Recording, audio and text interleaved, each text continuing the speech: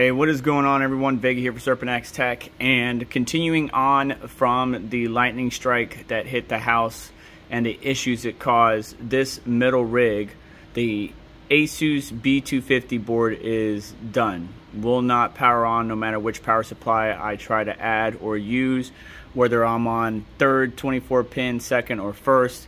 And so I'm continuing testing, and I wanted to give you this update in this video. So some of the GPUs are in here. These have already been tested. ASRock 5700 XT, PowerColor 5700 XT, but modded, as you can see, with some 120mm fans.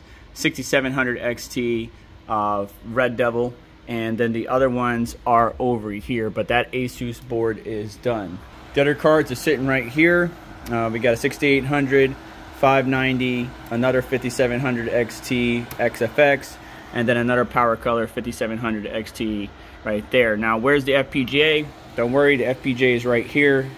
It works. Well, the FPGA had some issues, so it's not working 100%.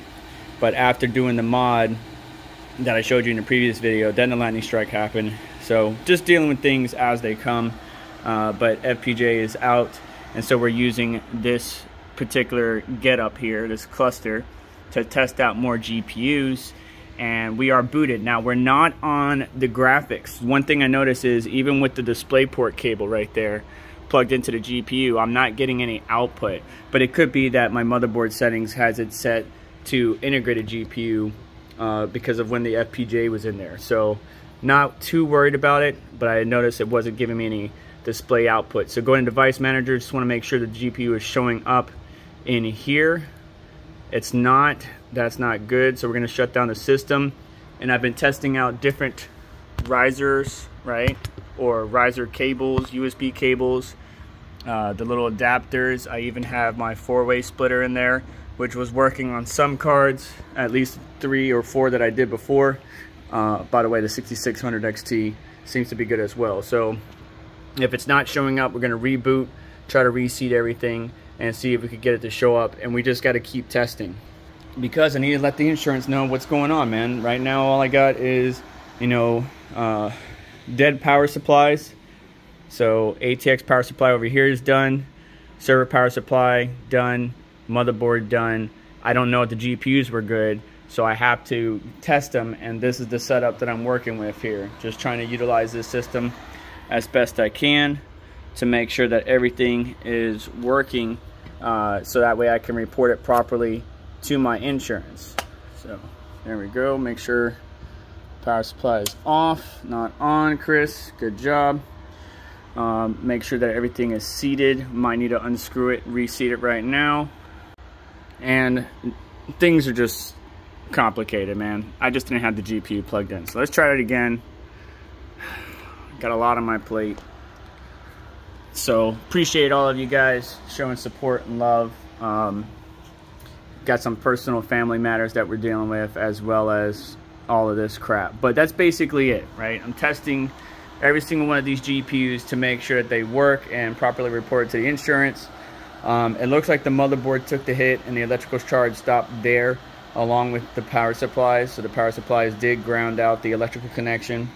And we're just having to take every single one of our AMD GPUs, move it over and test. As I mentioned in a previous video, just in case you're new to the channel, everything in the Nvidia rig up top and the bottom rig is still working. All the Nvidia GPUs are good to go. It's just the AMD rig that is not. So we're just testing every single one of these. How am I going to replace the B250 motherboard? We'll worry about that in a future video. For right now, we just want to make sure each card is working. So I'm going to continue testing offline. I just wanted to give you that update. We're going to make sure it shows up in Device Manager now, and then we're going to run an extensive load on it to see how it performs. And there it is. All right, so we're good to go there. Going to load up hardware info, MSI Afterburner, and then run those workloads, not only compute workloads, but maybe MSI, burner or whatever, combustor, to just make sure that GPU rendering and compute is all still good to go. And it seemed to have kept the clocks from the other 5700 XT that I just tested, so that's good to see. and it is picking up, detecting the GPU. Now we just need to monitor thermals, temperatures, voltages, all that good stuff, make sure there's nothing abnormal. Comparing that against other benchmarks or other test results that I've done in the past on this particular GPU. And everything is looking good right now, so we're gonna go ahead and leave that there to run in. And that is gonna do it for today's video. Thank you so much for all your support, your likes, your subscribes, your friendly messages, just keeping me motivated to keep going. Also, stay tuned. Jasminer control board is in. Will it get the Jasminer up and running? Stay tuned to find out. But I'm going to continue testing all of this for the AMD rig to make sure the insurance knows everything that got killed or destroyed or affected by the lightning strike. And yeah, do me a favor on the way out. Make sure to hit that like button. Make sure to get subscribed. Hit the notification bell to stay up to date. As well as check out additional links in the description to help support the channel and what we do here.